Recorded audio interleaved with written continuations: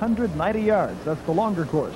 Number 3, Oshkosh Vane from the Thunderbird Kennel, has had 1 show in 2 attempts so far this season. There's number 4, Dome Fever from the Don Lehman Kennel. Has been out once so far, got bumped in the escape turn, and came in 7th. So if we can stay out of trouble, maybe better tonight. Number 5, Old Mark Duper. I love it, Old Mark Duper. Somebody you just know already, don't you, named Old Mark Duper from the Bill Rice Kennel. Here's the big favorite. All the handicappers picked number 6, Oshkosh Vanity from the Thunderbird Kennel. That's where the Oshkosh Greyhounds live, and they've done well. Number 7, Yukon Silver from the Nellie Legg Kennel, has 1 place in 2 attempts, but finished 9th last time out. There's number 8, Coldwater Sybil from the Bill Rice Kennel. That color, you notice, it's called brindle. There are certain names for certain colors in greyhound racing, and that's the brindle color. And right behind is number 9. That's Sissy Baker from the Richard Moran Kennel in the number 9 blanket with the X on it. And even though it looks kind of dark on your screen, that color officially is blue. The greyhound is considered to be blue. That's not sad, that's blue.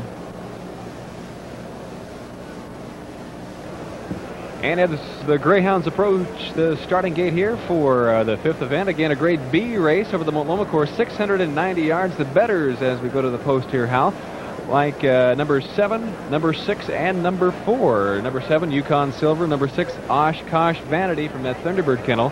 And number 4, Dome Fever from the Don Lehman Senior Kennel. So we'll see what happens here. Again, this is going to be run over the Multnomah Course, 690 yards, a grade B race. And you know, Oshkosh Vanity, number 6, the big favorite, is really just a pup and came here racing grade double D, moved on up to grade C by winning the first time out, then won the first race in grade C and moved on up to grade B. So could be a star being born here early in the season in Oshkosh Vanity, number 6. There's the signal, and there they go. Well, Oshkosh Vanity kind of gets caught in the pack. Getting to the front looks like number 9, Sissy Baker. And out in front is number 4 as they come around the turn, Dome Fever. And they all spread out going down the front stretch. Boy, that's really going to be something when they come around the back stretch again. They get all lined out. We can see exactly who's who. There's number 4, Dome Fever, in the lead. And as we get a little closer, we can see it's number 8, Coldwater Sybil. And here comes number 6, Oshkosh Vanity from out of the pack. Oshkosh Vanity in 3rd place now, trying to get around, but I'm afraid Coldwater Sybil cut her off. Can she do it? There's number 6 now trying to get around. Number 8 does, but it's too late. Number 4, Dome Fever, is the winner. Number 6, Oshkosh Vanity, comes in 2nd. And it looked like number 8, Coldwater Sybil, came in 3rd. But we'll have to wait to get the official results from the judges.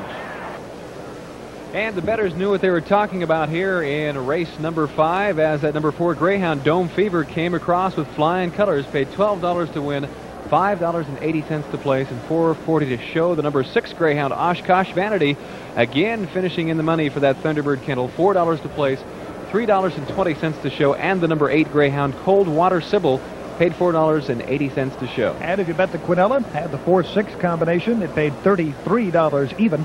A trifecta, 4, 6, 8. If you picked them in just that order, the $2 ticket paid $425 even, and the $1 trifecta box paid just half that, $212.50. Time on that race was 39.60. 39.60.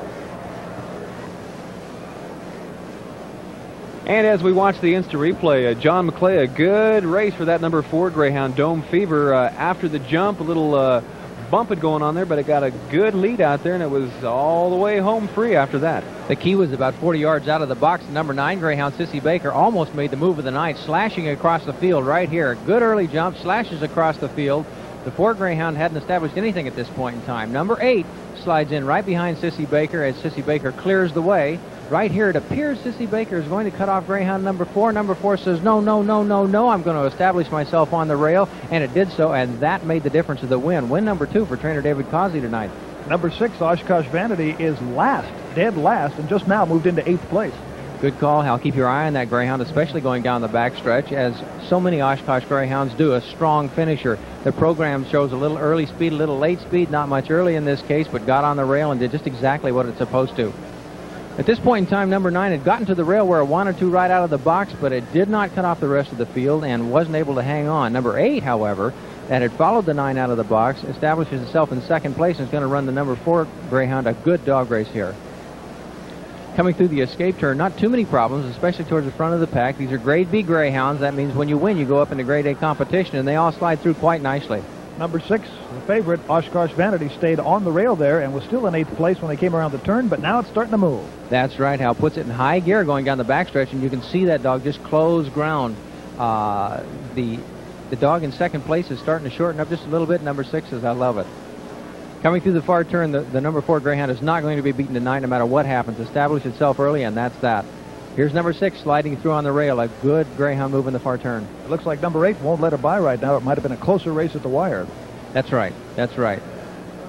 You can't hold that number 6 greyhound off, though. He's coming home, and had it been a little bit closer in the beginning, might have given the 4 greyhound a run, but not tonight. And there is the number 4 greyhound, Dome Fever, finishing first. Number 6, Oshkosh Vanity, on the rail, came from way behind to finish second. It was a pre-race favorite. And number 8, Coldwater Sybil, after running second most of the race, had to settle for third with Oshkosh